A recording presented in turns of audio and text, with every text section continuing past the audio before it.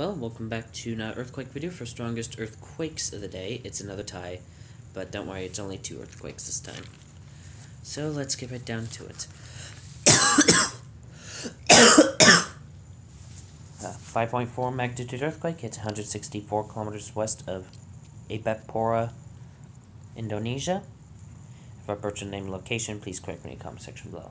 But either way, happened at 1:55 a.m. Eastern Standard Time and a depth of 57.55 kilometers. Not much else to go on with this earthquake, but if you felt it, let me know in the comment section below and from where.